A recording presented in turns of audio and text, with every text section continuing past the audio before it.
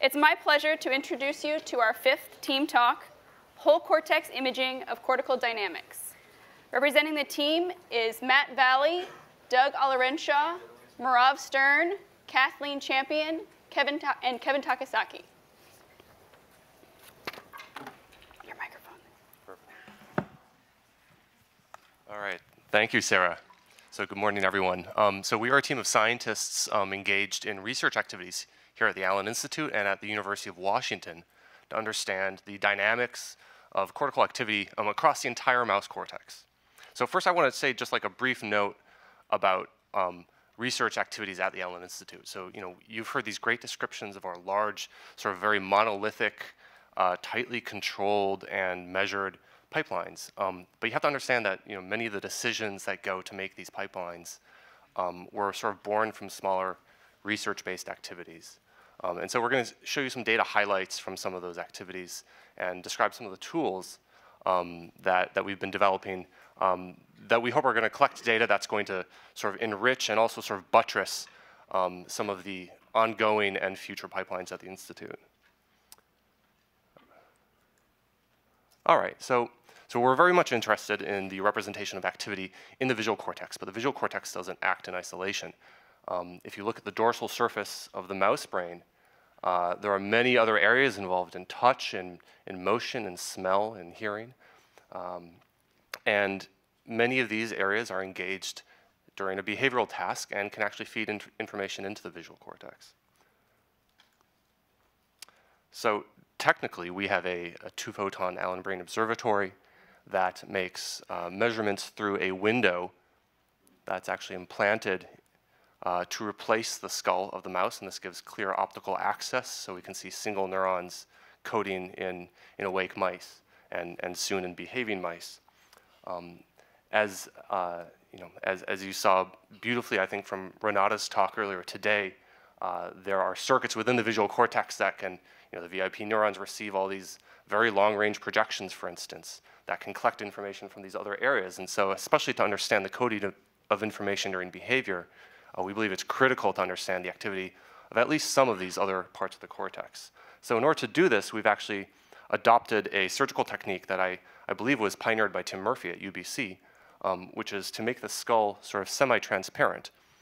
It's quite easily done, actually, just by putting an acrylic resin over the intact skull.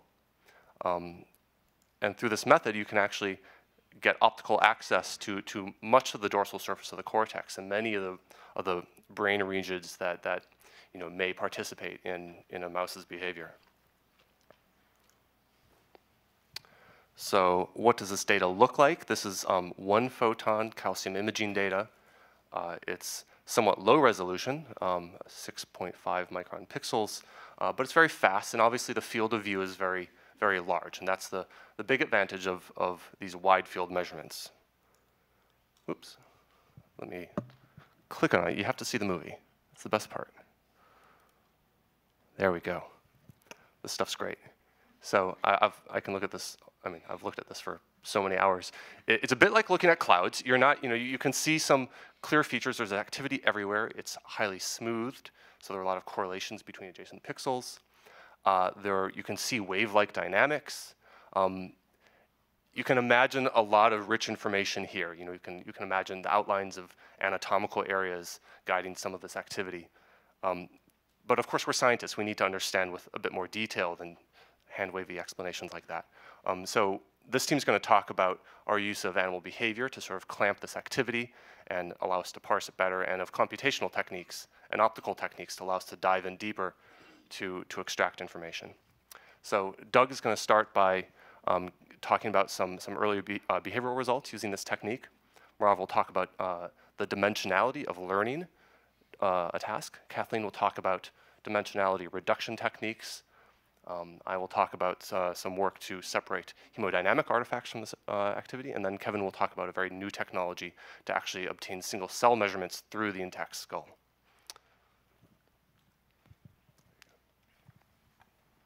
Okay, thanks, Matt. I'm Doug Olorenshaw, and as As Matt said, to begin to get a handle on this really complex, rich activity that we can measure with wide field imaging, we want to gain tight control of what the animal is actually doing. So the rest of this talk is actually going to use the task that you heard about earlier during the visual behavior talk. But we actually started with something simpler, which was just a basic detection task in which animals were trained to respond to a briefly flashed grading stimulus, and we could control the contrast of the stimulus to modulate the difficulty of the task. So it's a very simple task flow where at an unknown time to the animal, there'd be a flash stimulus. They had a short window in which to respond by licking, and if they responded within that window, they would get a water reward. So a simple go, no-go task. And a very basic thing we can do is just look in primary visual cortex and ask what the responses look like.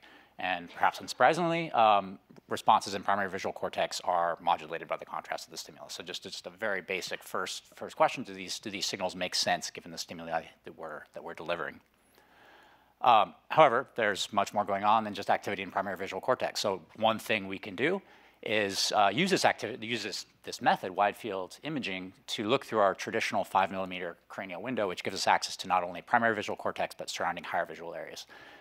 And what we're looking at here are frames of a wide field movie at 100 millisecond intervals. And one thing that's immediately apparent is it's not just activity in primary visual cortex that appears early, it's actually distributed activity across many visual cortical regions. But of course, the power of this method is that we can look at not just visual cortex through our window, but we can actually look at the entire dorsal surface of the cortex, as Matt just described.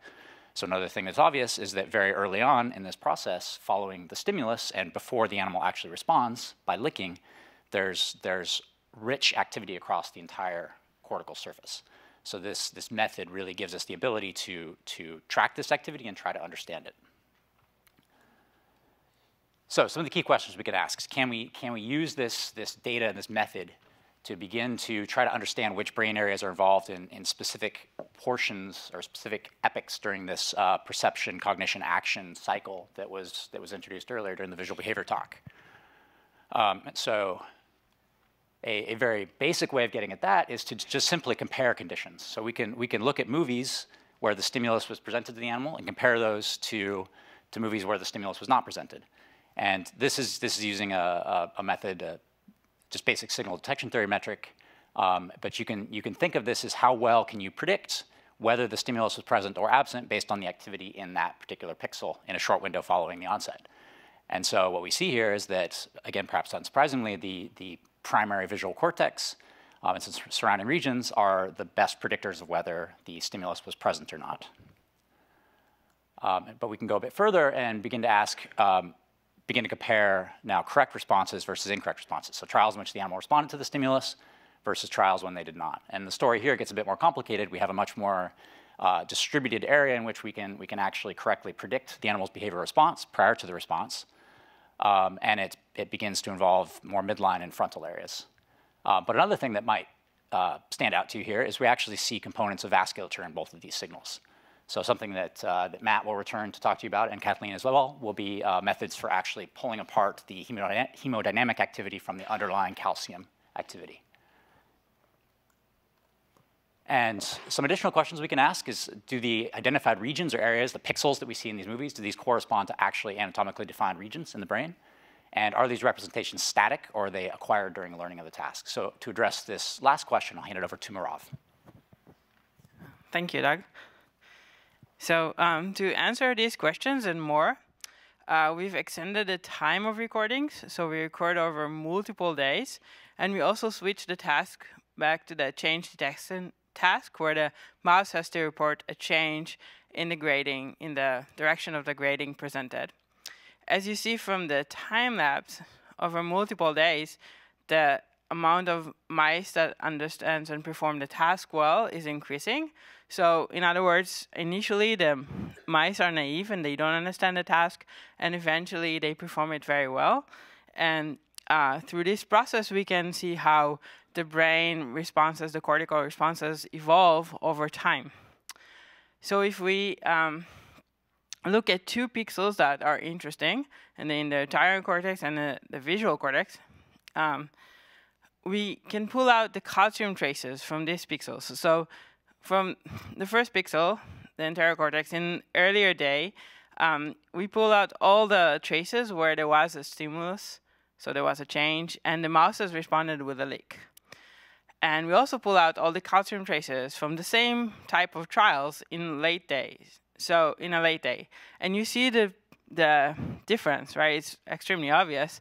At the very early on, the responses are very variable, and they change in both magnitude and in height.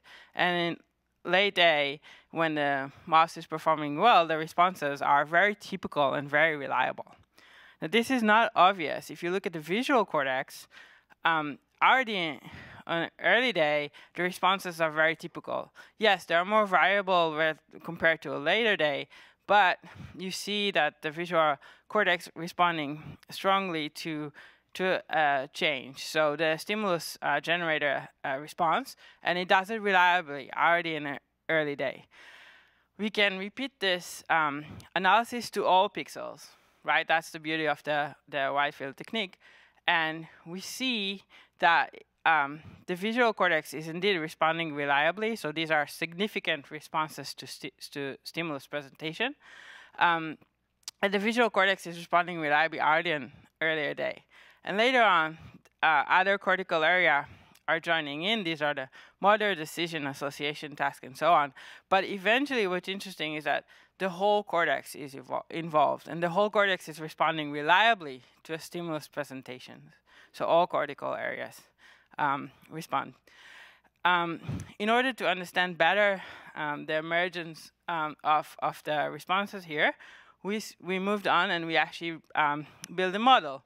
So we built a random neural network that is also performing the task. And the idea of building this network is that it allows us to explore learning in an environment that is purely learning, right? This is a model, so it only includes what we put in it. And we can follow every part of it to any level that we wish, right? So it's like an open book, while the mouse cortex is obviously a half-closed book, or half-open, depending on how you look at it. So in this model, we look at the different, we built it to include areas that are resembling the cortex. So the input, the stimulus, comes into a specific part resembling the visual cortex, and there are high area, frontal areas that make the decision.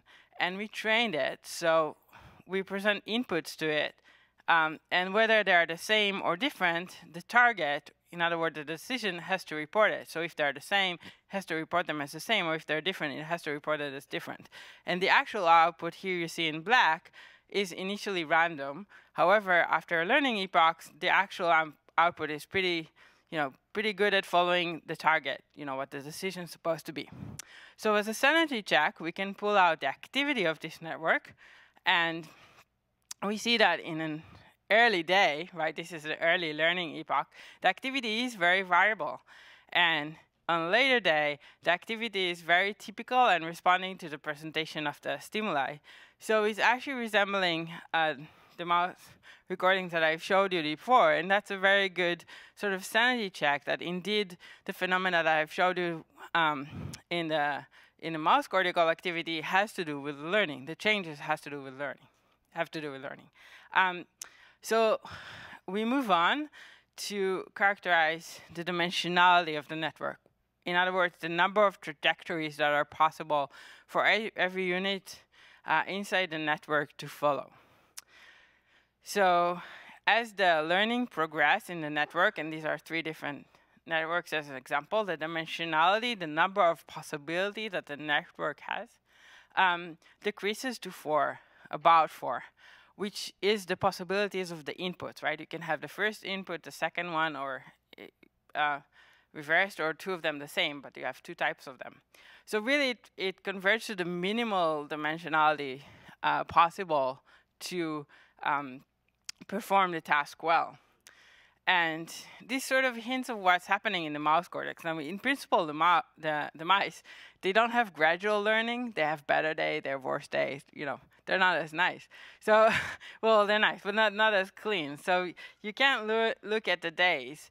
But if you look at how well they perform, and you plot it against the dimensionality of their activity, so you also have to strip the calcium and look at the rates. you actually get the same phenomena, which is basically telling you that the cortical activity dimensionality, the variability in it, is also decreasing as the mice perform the task better, which is, I think, to some level surprising, right? As we perform well, we're actually our activity is more constrained to respond reliably to the task. And if you're still a bit confused about dimensionality and dimension reduction, then Kathleen would explain it farther. Okay, so a lot of the analysis that Doug and Merav have shown you so far has been pixel-based. So that is the activity in the images, trying to find what's happening in different regions of the cortex is done on a pixel-by-pixel basis. So some of this was through these maps that Doug showed with these response maps. Some of it was Merav showed looking at activity in different pixels and seeing the trace of this activity over time during the task. So you can gain a lot of insight into what goes on in different areas of the cortex by doing this pixel-based analysis, but for the purpose of analysis, it would be nice to be able to pull out regions that behave in a coherent manner. So this is what I've been trying to do using methods for dimensionality reduction. So Merav introduced this concept of dimensionality reduction, but I'll explain a little more of what we mean by this in this context. So when you think of the full data set of images, we say this is a very high dimensional data set because you have this image that contains, like I've shown on the left here, this full cortex image that contains thousands of pixels, and each pixel has some activity that's changing over time. So because each pixel has its own activity, each pixel is considered a dimension, and so you have several thousand dimensions in this data set. However, when you look at something like the movie that Matt showed earlier, you could see that clearly not every pixel was behaving completely independently. You saw a lot of patterns of activity. The activity of certain pixels was related to pixels maybe nearby it.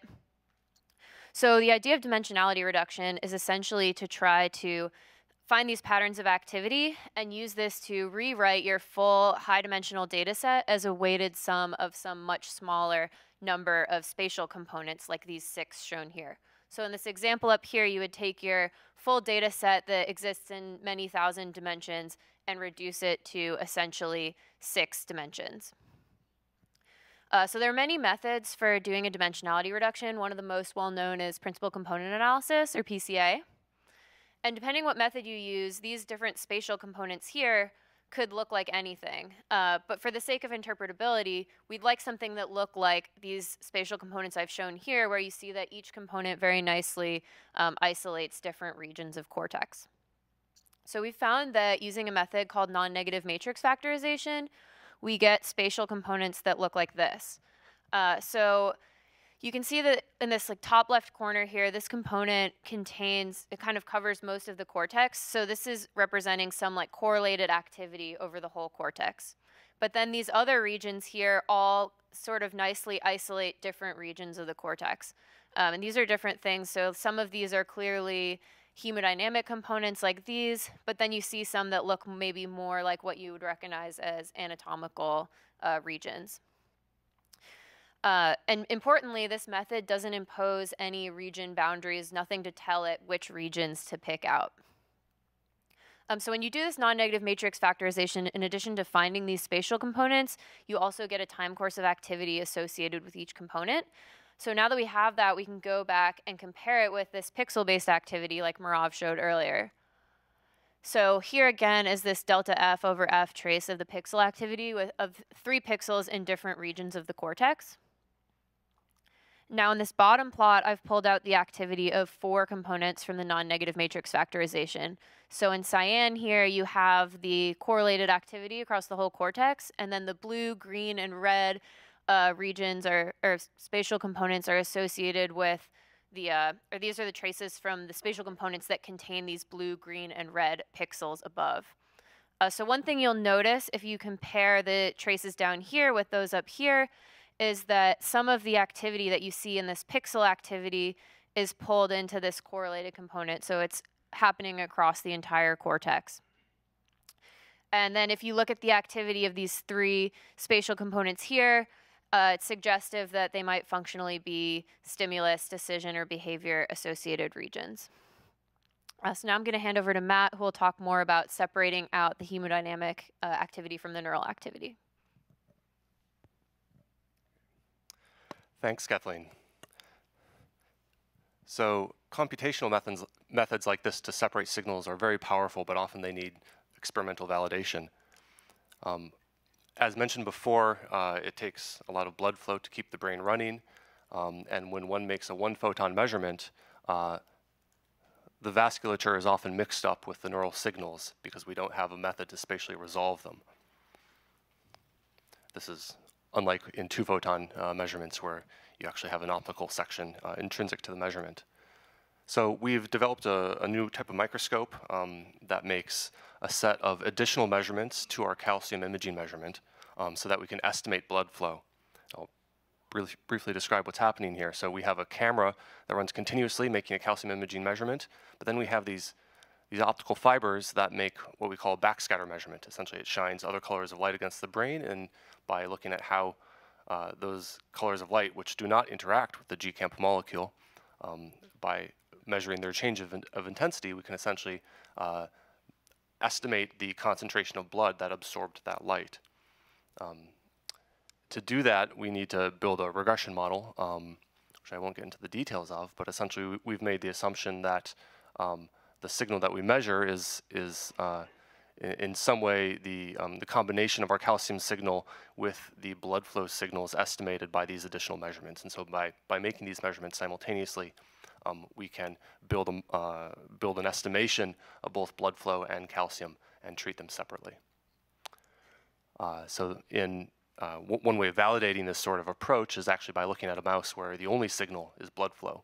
A GFP mouse is a great example. There are actually very strong calcium signals, or very strong fluorescent signals in a GFP mouse, mainly due to changes in blood flow, although there are also some intrinsic signals from intrinsic fluorophores. One stereotype signal that you see is in response to a visual stimulus. There is a neurovascular coupling, which is the basis of the bold signal, for instance, in fMRI measurements, that causes a dilation of arteries and an absorption of the light that excites and is emitted from GFP. And so this shows up as a very stereotyped sag in the fluorescent signal. So our demixing method should be able to eliminate that, which it does in orange, and then when one makes the same measurement with a calcium response, you see it changes the time course of that calcium response as well.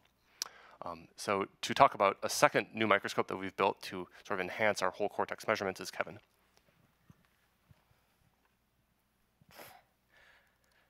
Okay, thanks, Matt. So as Matt highlighted, the raw wide field signal here is a rich measurement. It's reflecting contributions from hemodynamics and the activity of thousands of neurons in each pixel. And my teammates have described how we can take these movies and pull out insights into what the cortex is doing on a brain-wide scale during complex behaviors and learning. Now over on the right, on a 20 times smaller scale, two-photon imaging through a cranial window lets us image activity of individual neurons and their neighbors, but only within small fields of view restricted to the implant area. And as we've seen from, or seen and heard from the team talks today, both levels of analysis help us understand cortical dynamics. And so now I'll describe some recent work to try to better understand what cortex-wide analysis can reveal about the function of the cellular activity, specifically by pursuing a method to zoom in through the whole cortex window and look at the activity of individual neurons across the many areas also imaged with wide field. So what is so difficult about zooming in through the whole cortex window? Well, if we look closely at how a two-photon microscope focuses light into the brain through a cranial window, the essential step is to replace, or mostly or totally replace, the skull with glass. This allows ideal focusing and high localization of fluorescence. However, if we leave the skull intact, like we do in the whole cortex window, the focusing light randomly scatters and diffuses by the bone, and this leads to blurry, low contrast images, like in this case where we were trying to two-photon image superficial dendrites through the skull. So fortunately, recent advances in fluorescent microscopy and in commercial laser technology for three-photon imaging now let us image at longer wavelengths of infrared light, which penetrate the skull better and benefit from a higher order nonlinearity that can recover the fluorescence localization and image sharpness. So now with three-photon imaging, we can resolve the dendrites that we couldn't see here. So when we with our three-photon microscope, when we zoom in through the window of a mouse expressing GCamp, we can separate out activity of individual neurons, and the image quality can be good enough to segment somata, nuclei, even some processes. And we can take these movies and extract activity traces and look at single-cell responses. However, since now we're doing this through the whole cortex window, we can start to ask interesting questions. We can start to ask interesting questions about how activity patterns and responses on the local cellular level relate to activity analyzed and measured with the wide field imaging. And so with that, I'll turn it back over to Matt to conclude. Thanks, Kevin. So we've given sort of a couple data highlights and described some new tools that allow us to understand better the coding of information across a larger field of view.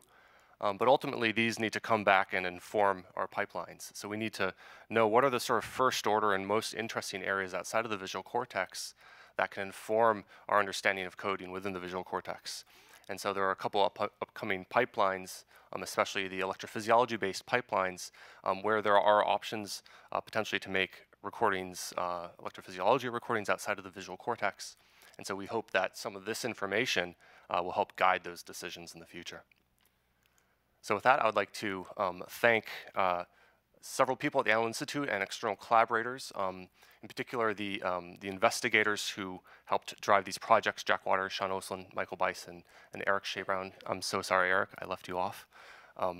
It's there? You just kicked me out. Oh, I kicked you off. I was looking at you under Allen because you sit right behind me. And several and several external collaborators all over the country. And of course, Paul Allen for his support and the rest of you. Thank you very much.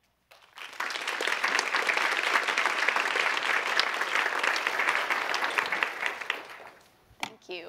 If you have any questions for the team, please raise your hand. Hi, over here.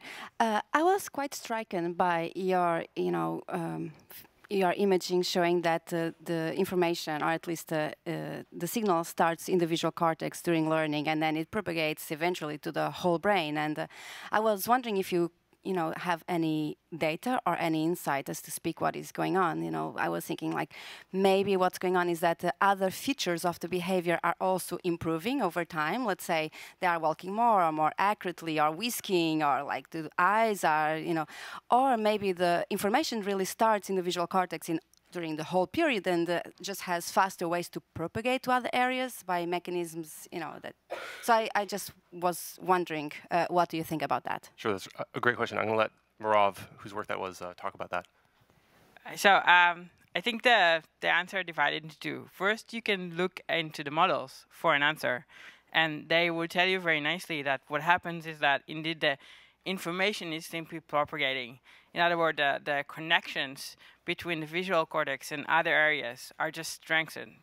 And then you go back into experiments and you can ask, so what is happening? And from these type of measurements, unfortunately, I don't have the answer, but I can tell you from other recent published papers that they indeed see neurons responding to the task all over the cortex for a different task, and it's not visual, but eventually the task is so vital to the mice, right? They want to drink, that the information is extremely important. And so the visual cortex in this case, and in other cases, just really is where the input is coming from. The stimulus, the information about it is coming from. That I think the that was the second option that you suggested, that really the information is propagating.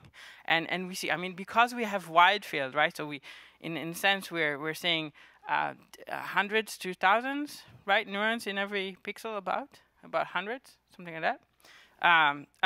Then, you know, if some percentage of them is correlated because the information is coming in, then this is what we're picking up in the signal, right? So that's what we see. Is that? Yeah, but it's a great question. I think it's probably one of the best you can ask about this kind of experiments. I have a quick question, which may be too far in the future, but what is really fascinating, yeah, that all the areas of the cortex, after how many days of training? 7 days of training, they start responding to the same thing. Does learning a particular task extremely well actually prevents learning of another new different task because you have engaged now? I mean, I'm just thinking like, would it prevent you from learning well something using your somatosensory cortex, or My guess is that our brain is flexible enough, but I don't know. Sean, do you want to help me out here? I think that can happen, whether there is a maximum capacity of information storage. There is a maximum capacity of information storage for the cortex that's very high. There are psychophysical experiments that show interference between learning different tasks, so that would be interesting to look at. Yeah, as a modeler, and the answer is definitely yes. But yeah, you're talking to the mathematician here, so it's like. I have a quick question and a comment. We've been doing a similar type of experiments with wide field imaging and learning a go-no-go task. And actually, we found that the most important thing to predict the animal's behavior is not the evoked response, but the spontaneous activity. And what the animal's learning over time is to quiet his brain down and put it in the right state to do the task. And you have to look at the spontaneous activity, and you'll see that you could see it in your data too. I think that the decrease in variance is not just in the response, but in the activity before the visual stimulus comes on. And then the other comment about the whole brain being involved, I had the fortunate to start in neuroscience in the 70s, and I was studying classical conditioning and rabbits' eye blink reflex, and Eric Kandel was studying, gill withdrawal and aplesia. And if you imaged it, and they imaged all the neurons, not them, but Larry Cohen, all the neurons in an aplesia during this simple 3-neuron arc, actually every neuron in the aplesia is active during this thing. And I was recording all over the brain in the 70s in rabbits doing a simple eye blink thing. And then all the brain areas were active, And so I was, why? And I went into the chamber and looked. The rabbit's actually moving his face, he's moving his body, he's moving his ears, he's hearing things. The same with the mice. It's a whole body, whole organism engagement, even though you're giving a stimulus and say lick. You have to pay attention to the whole animal. Thank you. Well, the first note we're definitely going to try. And for the second, we agree. So that's great. There was a question here before, right, about disagreement. So I think, there's converging evidence to this point. So I think, yeah, it's great. All right, let's thank the team one more time.